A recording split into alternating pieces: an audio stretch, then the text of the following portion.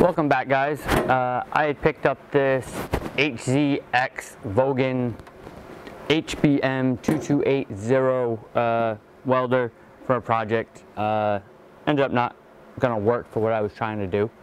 So I figured I'd try and do a little review on it, see if it would help anyone else that's looking for a cheap little welder. This thing costs roughly 500 bucks on Amazon. Disclaimer, no sponsors, no nothing. I bought this with my own money. It's out of the box, doesn't seem too bad for packaging wise and what comes with it. It's got a bunch of different features. It's a multi-process, so it can do stick, TIG, lift TIG, and MIG. It's supposed to be pretty good with aluminum, MIG aluminum, so we'll try and test that out and see if it's actually any good. And everything that it comes with your MIG gun. I will say it doesn't feel too bad in your hand, at least, so comfort's not a terrible thing. We'll see how it welds. It has an adapter, so if you wanted to run it on 220, it can.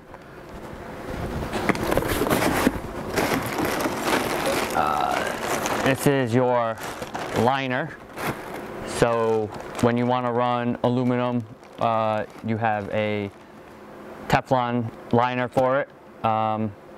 You usually run a Teflon liner when you're doing stainless also.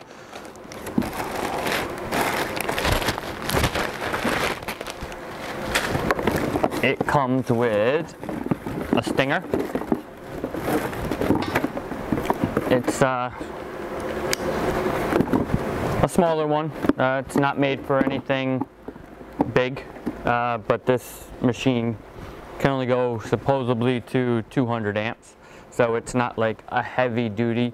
It's more for around a small shop, yard work, stuff like that.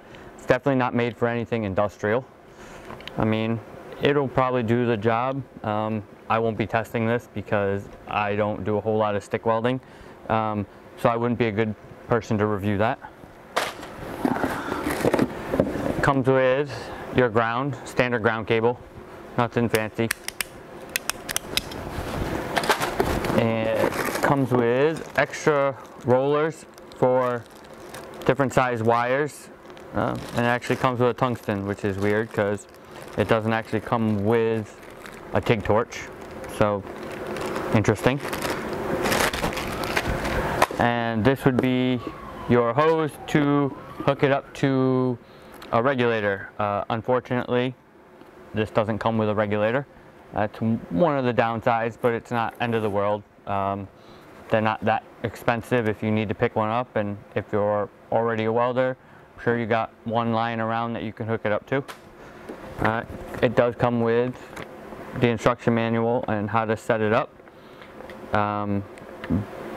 Let's plug it in and see some of the settings on it. So it has MIG sync, so that's if you want to have the machine itself set your wire to your volts or give you a range that they should be in. And then this tells you how to set up your ground and your wires for the different things depending on what you're doing. For stick, this would need to be over here, or same thing with TIG. Alright, so it tells you how to set that up, and then you pick your different whatever type of material.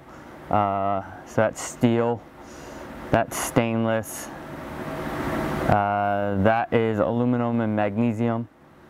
That is if you're going to be doing flux core, so gasless wire. And that would be copper, I believe. I'm not 100% sure. Alright, so steel. And then you can pick the different type of gas if you're using a mixed gas or if you're doing straight CO2. So this would be gas. Your different wire diameters. Off the top of my head, I don't know the metric to standard conversion. I think that's 035. 2T, 4T. So this is for when you're hitting your MIG gun. 2T means you're gonna push the trigger in, you're gonna hold it until you're done welding, and when you let go, it stops welding. 4T, it's 4 touches. So you're gonna hit it and release, and it's gonna weld until you hit it and release it again. So basically 4T is for long duration welds. If you're doing something really long, your finger will get tired. You don't have to hold it on the trigger. You can just hit it, go, and then hit it again and be done. And then this is, you can set up your thickness of your material. It goes from 032 to 110. So just shy of an eighth of an inch. An eighth of an inch is 125. 032 would be a 32nd. Yeah, because 16 is 0.0625. So it's about a 32nd of an inch, or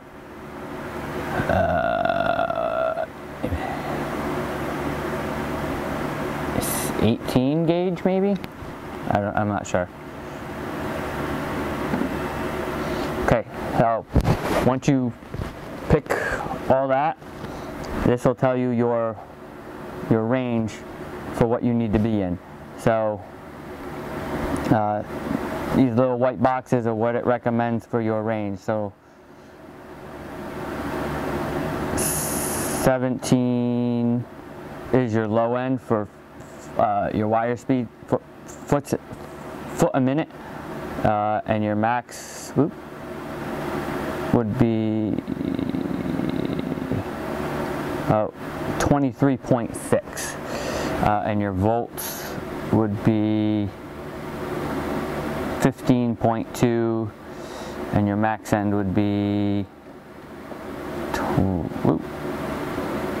19. Alright, depending on how you do it. I personally don't like to sync. That's my thing. I prefer to set my wire and my volts to how I weld. And then you have down here, you have your inductance, which is basically your what your weld would look like. So on your, if you go down lower, and it's going to have more of a bubble and a little bit narrower weld width-wise. If you had your inductance up, it would be more flat and wider. Alright, and you hit this button again, and you can go switch it over to your MIG, regular MIG. It's got your how to set it up again, which is basically, it's the same, 2T, 4T again, and then this is more basic. You got your inductance, you got your volts and your wire speed, and it doesn't have your bobbles for where to pick it, or your material thickness. You set it for what you think it's right and go. Alright, your MMA, so this is what I'm talking about with this. It's set up differently, so this wouldn't actually be hooked up. Your stinger would be over here, your ground would be over here.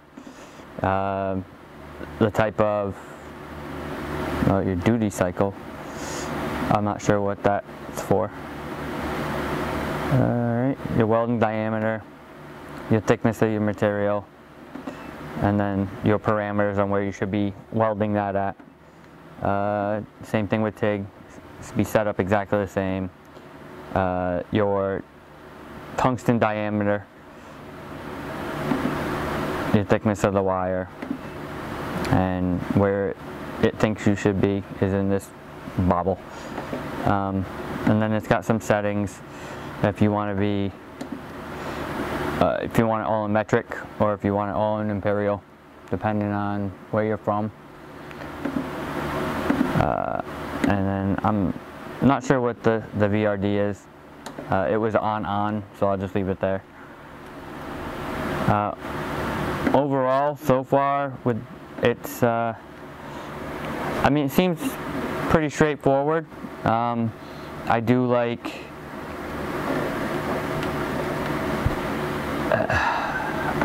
I like how it's set up. The sink is really nice if that's something you're into, being able to pick and choose and set your different parameters for what you're looking for. It's nice. The buttons aren't bad. I mean, it doesn't seem like it was overly terribly made. So we'll set it up to weld. We'll put some wire in it, and we'll see how she does. I'll do that off camera. I don't really trust welding with my cameras on. Worried about ruining them. So I'm sorry, until I get a setup, I can't show that, unfortunately. Well, I'm surprisingly impressed with this little machine. For the price point of around 500 bucks, it wasn't bad. Had a bunch of versatility. The sink MIG worked really well, especially with the aluminum. It also has the capability of running a spool gun, if you prefer that for aluminum. I didn't get it with the spool gun, so I couldn't test it. I prefer regular MIGing. I'm not a big fan of the spool guns. And like I had said before, the gun is comfortable for what it is. The only drawback for me personally, I tend to use my middle finger instead of my pointer when I'm pulling the trigger, and this part that jots out at the bottom was interrupting it a little bit. I had to position my hand a little bit higher than I like, but it wasn't the end of the world. Again, that's a personal preference thing with the way I weld. That'd be up to you if that's something that would deter you or not. And the welds actually, it welded really well for what it is. For 500 bucks, it'll do what you need around your shop, as long as it's nothing industrial and heavy duty. I mean, it made nice beads once you figured out the settings. It's got plenty of fusion. The aluminum looks good. I was running a little hot. I had it set for 035 wire, and I only had 030 for the aluminum.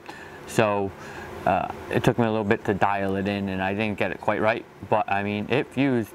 There's no lack of fusion. It's strong. So I definitely, for the price point of 500 bucks, it's not a bad little welder. So don't be too deterred to buy it if you're looking at one. I recommend them for a small shop or stuff around your house or whatever. So that's all I have for this.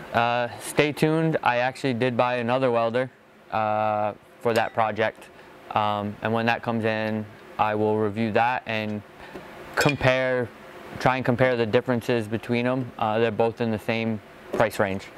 All right, have a good one, guys.